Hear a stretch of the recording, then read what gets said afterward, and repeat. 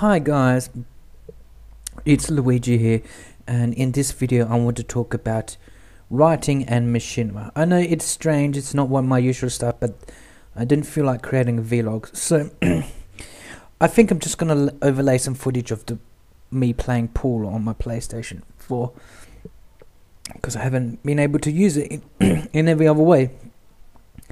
So I've been writing a machinima, an animation short, and unlike Big Bad Wolves or the Purge Blades, it's not going to be a series, and it's not going to be a skit like Twits and Crits FH Machinima animated. It's going to be a one-shot story, and I'm not going to explain it because I don't want any spoilers, but I just want to say that writing is hard. It's really, really hard. I understand how difficult it can be. And people say, oh, it's just an easy job. No, it's not. I've been agonizing over this script for this particular project. And I've done, I don't know, went through at least 5 or different scripts. Rewrote it 5 times. And I've stayed up at nights, like from around 12 a.m. to about 5 a.m. writing version of the scripts because I wasn't too happy with it, and it's just a number of issues which I may go into.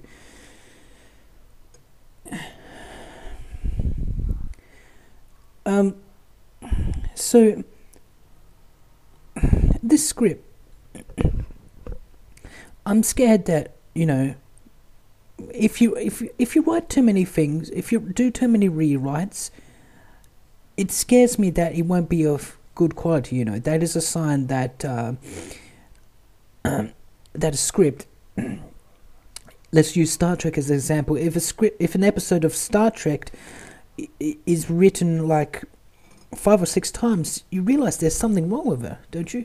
But the thing is that I want my script to be near perfect. You know, I want to be as best as it can be. So when I make it machinima, making the machinima is the easy part. Going to Skyrim and making machinima.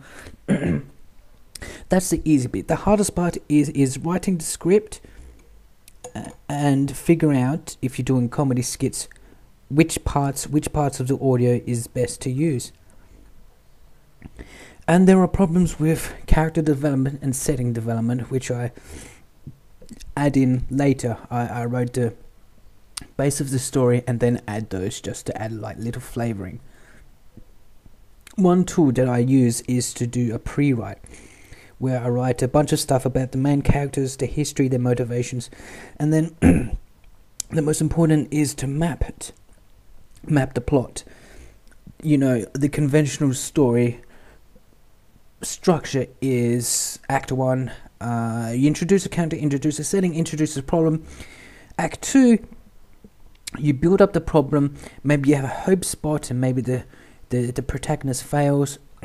Act 3, confrontation with the problem or the antagonist, defeat of that problem or antagonist, or the problem is resolved in some way, the end denouement. It's a basic 3-act structure that was taught in ancient Greek and we all got taught in schools. And so the best bet, in my opinion, is to map it out first. And it's been helpful, especially with this project. And so, yeah, and lately I've been thinking there are problems with some of the ending I'm not too happy with, but most of it, I think this script is about 90% I'm happy with.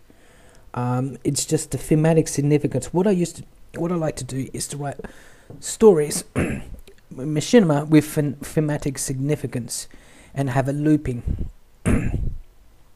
So, for example, the second episode of Big Bad Wolves, where Michael tries to convince Tracy to kill this evil dude to feed the group. It starts off with introducing that problem and it ends with the resolution of the problem. This new script does not have that, which is a shame, which I might rewrite again, which may be the umpteenth time, you know? It's difficult. It really is difficult to being a writer sometimes. And, you know, I've agonized and it's affected my health.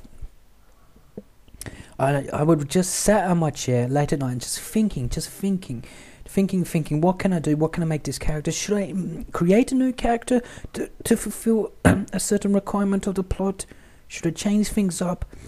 And also because I am a creative person, and one of the drawbacks of being a creative person is that your mind goes on and on and on and on. It doesn't stop. I keep on coming up with different ways of doing things in the plot, having characters doing different things, different ways of achieving what I want to achieve in the plot, the different ways of the antagonist to get what he deserves, right? Just different ways. It just keeps on coming up with different ideas. Sometimes I don't really. I wish I would have one idea and stick to it. And so it's insanely difficult, and it's made me a little sick. It's weakened my immune system, believe it or not. And the other thing is I'm scared that,